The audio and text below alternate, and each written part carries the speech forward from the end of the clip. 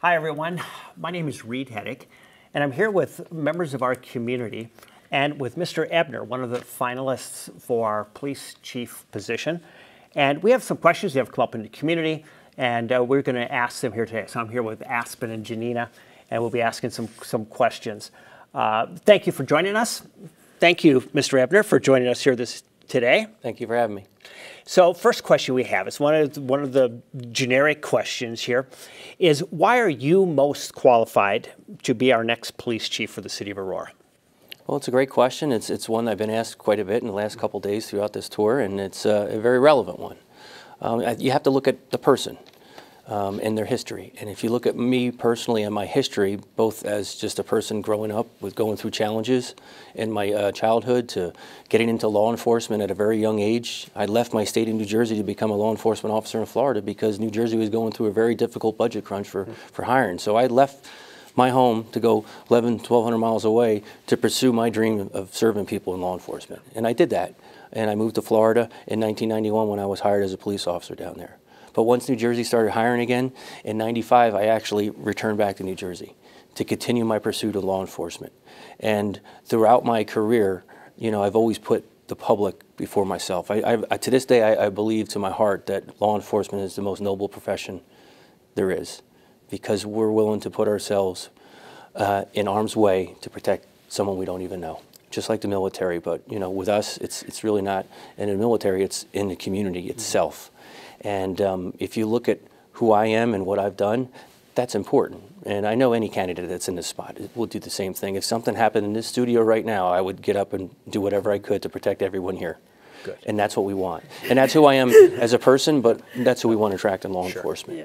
But if you look at where I've come from through my career, I've gone through being a police officer in uniform to a detective sergeant, and in an agency that was going through some turmoil.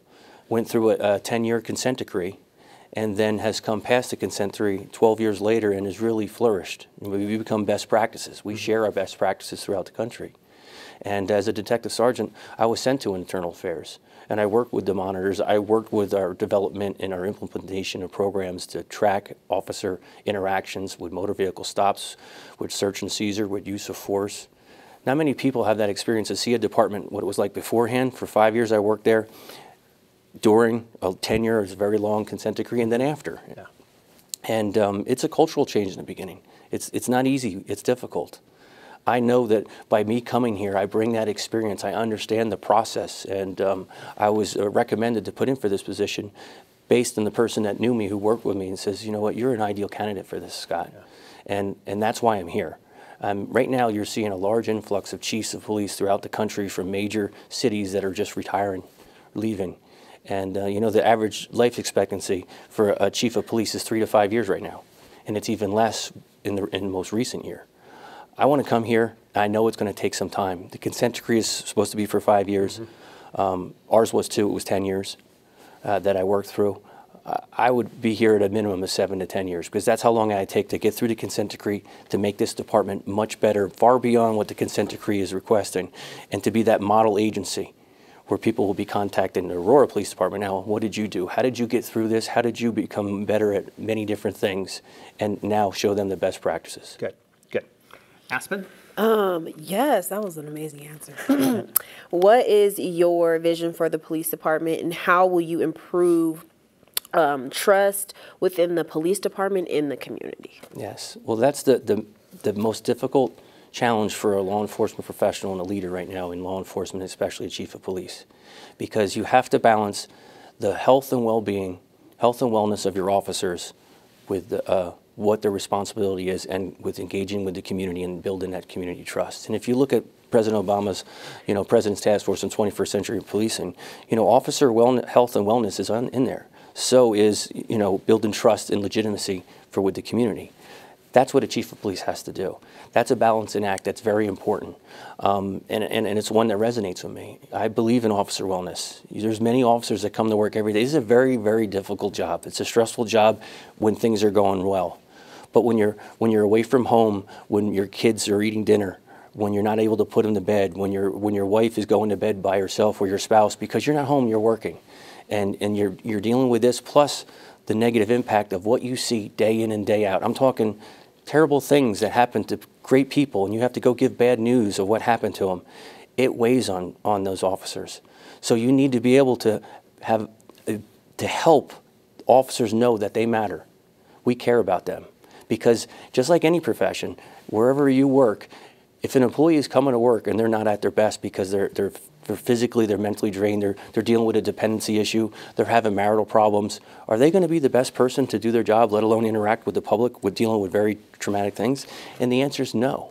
So you have to build trust and morale within to let your officers know that they matter. They're very important, and we're going to do whatever we can to help them and make their job easier. That's our job as leaders, is to set that landscape for them, to set policy up, procedures, training, so we can make their job easier, clear for them so everyone can do it. And then for us to share that trust and develop it with the public. The public, the community is just not one part of the community. I mean, Aurora's made of 450 neighborhoods.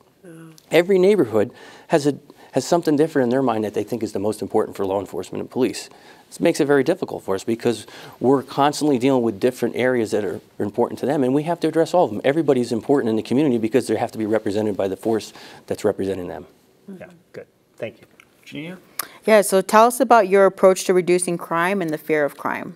Well, the fear of crime has gone up throughout the country. It's a systemic problem. It's not just here in Aurora. It's just not here in Colorado. It's just not here regionally.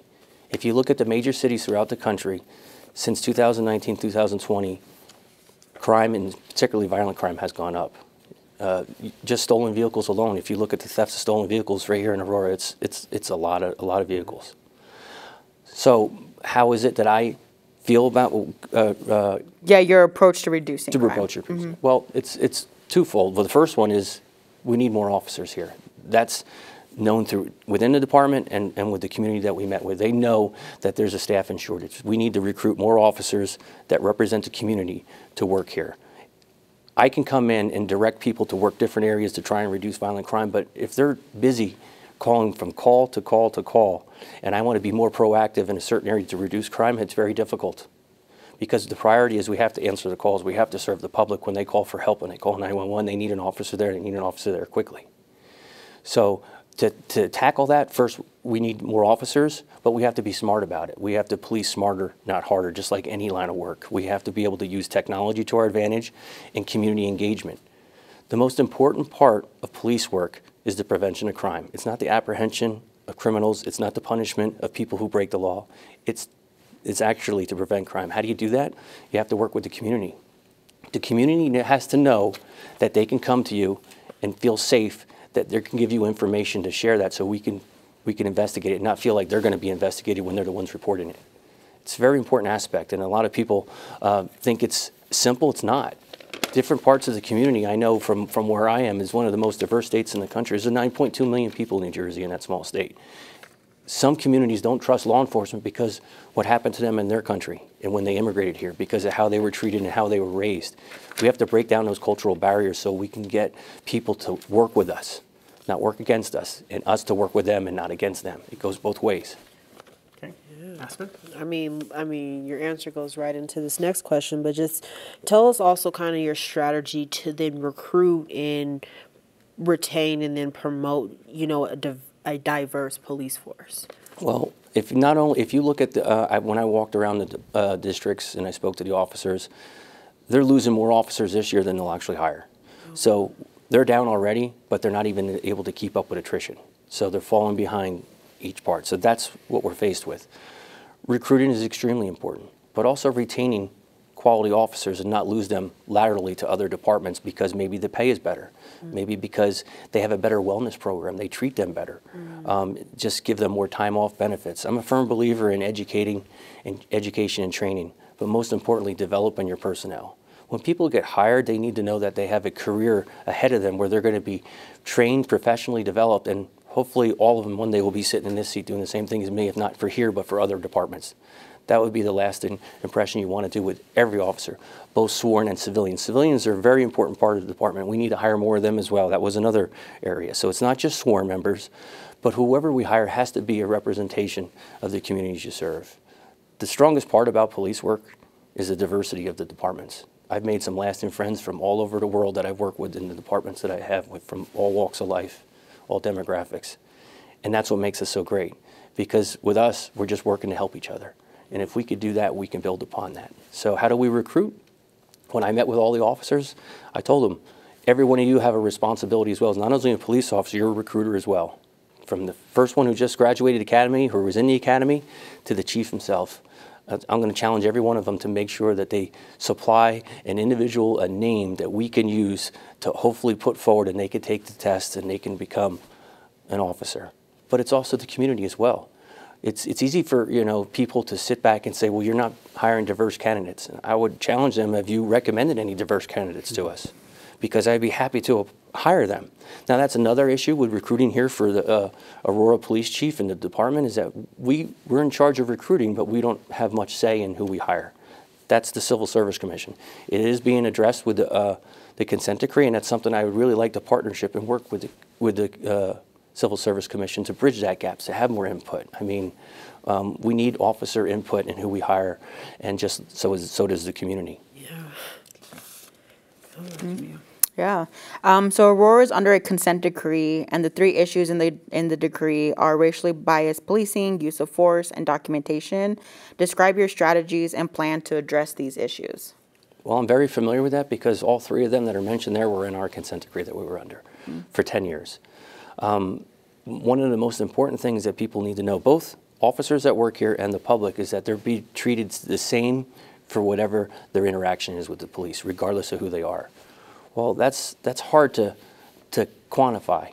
How do you do that? You need systems in place that record these interactions, and that we could document it, and then we could see what's going on with officers. The consent decree mentions that, and it's very important, because we can implement, and if I'm here, we will implement, and we'll make sure we succeed in doing that and go far beyond that. The track stop data. Who are you stopping as an officer? What was the reason for their stop? What's their race and gender? What was your action? What action did you take? And then from there, we can actually compare you to your peers where you work and see if are you deviating from that.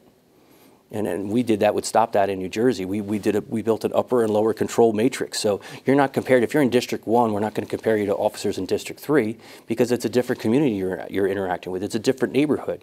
So we would compare people to where they work, to your peers. So if all 4 of us work together, and for some reason I'm stopping a certain person or a certain demographic at a higher ratio than you, then we're going to look at me. We're going to look at my videos. We're going to look at my Stop Data. We're going to look at my arrest, and we're going to see why. Maybe it's just because Scott Ebner doesn't like people who don't wear their seatbelt, and he starts issuing people summonses for seatbelt in everyone, and for some reason he's hitting higher in a certain demographic. There can be explainable reasons, because we have to look at the data. We have to look at why you're interacting. What was your initial reason for the stop? What was your initial reason for that interaction? The consent decree is a roadmap to how we can address these. But the consent decree, like I said, is just a roadmap. We can go further and far beyond that and become what I would say the best practices in this region, and my goal is the country. Okay. Aspen?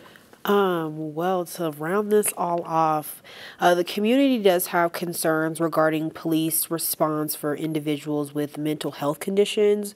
What is your plan to kind of like reform and train on that? Yeah. Well, let's be clear. Mental illness is not a crime, and it can't be treated as one, just like addiction can't be. And the reason why we're sent and we interact with a lot of people is because, one, multitude of reasons. It could just be because we were called there, or because they're causing a disturbance outside of a business, your home, you name it. We have to go because we're called. But we could also triage these calls better through communications, through training, through having clinicians maybe where we have our dispatchers sitting there so they could assist with the calls, and then triage these calls. Why do we have to send a uniformed police presence if really we can determine from the call that this is a mental health issue? This is someone in crisis or possibly in crisis. So there's many successful programs. I know they're doing it here and other places where you can assign a clinician with an officer. The officer's there for the safety of the clinician and for the public, of course, because you just don't know what you don't know. When you're going to a call, just because somebody reports it to you on the telephone doesn't mean that that's actually what's occurring. And when they get there, the officer has to keep the clinician safe, the social worker safe if there is, or a mental health behavioral specialist that's out there as well. But for a police to respond to these calls, we know that that's not the best policing method out there. It takes resources.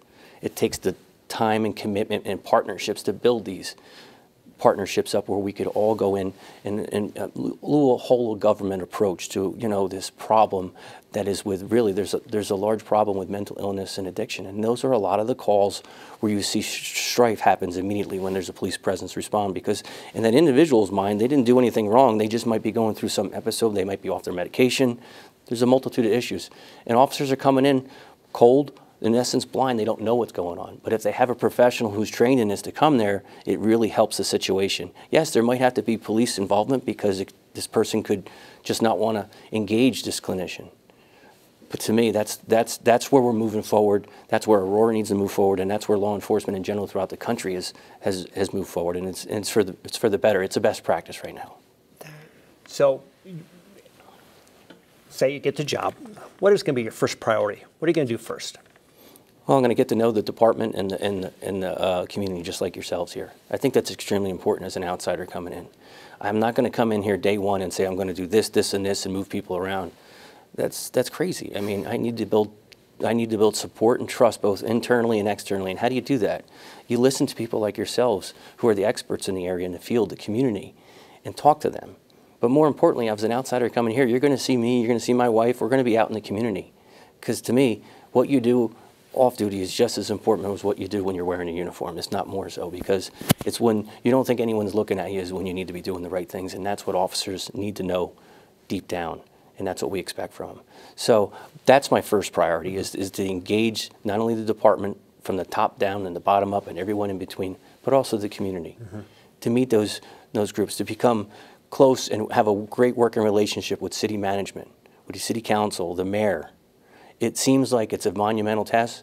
It's not if you're good at communicating and you're willing to listen.